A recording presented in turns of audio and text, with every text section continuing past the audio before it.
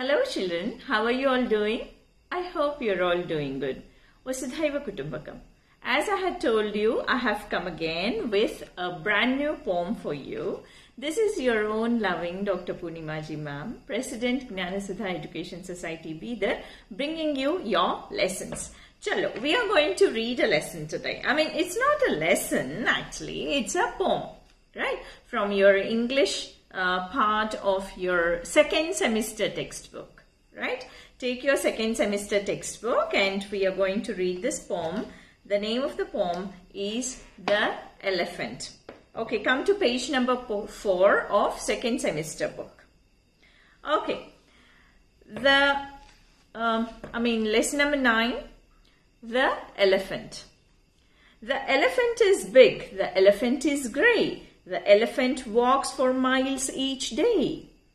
Okay, the elephant is big, the elephant is grey. The elephant walks for miles each day. His trunk is long and oh what fun when it comes out for cake or a bun. The elephant is big, his ears are wide, his back is broad for all to ride. The elephant is big, his ears are wide, his back is broad for all to ride.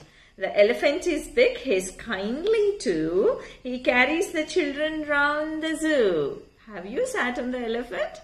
Well, if you go to some zoo or some places, you may find elephants over there where the mahout, takes you around on the back of the elephant. It's a beautiful experience. You can try it. So, since elephant is a very beautiful animal, we have to take care of the elephants. We should not kill them, isn't it?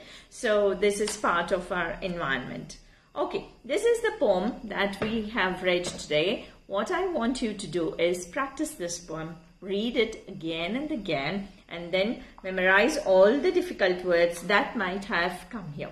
So take a pencil. I'm going to tell you the words and then you have to underline them. The first one is the elephant. Elephant, I think you must be knowing this spelling. Even then, you practice it once again. Elephant. Grey. Underline those words. Take a pencil. Elephant. Grey. Miles. Trunk. Then cake. I hope you know the spelling. Wide. Broad. Kindly. Carries. Children. Round. These are the words that I found may be difficult for you. If there are any other words that are difficult for you, you have to underline with your pencil and then practice them. Okay? With this, we come to the end of your poem. I shall come back to you with another lesson from another subject. Till then, you do take care of yourselves and keep studying. Thank you.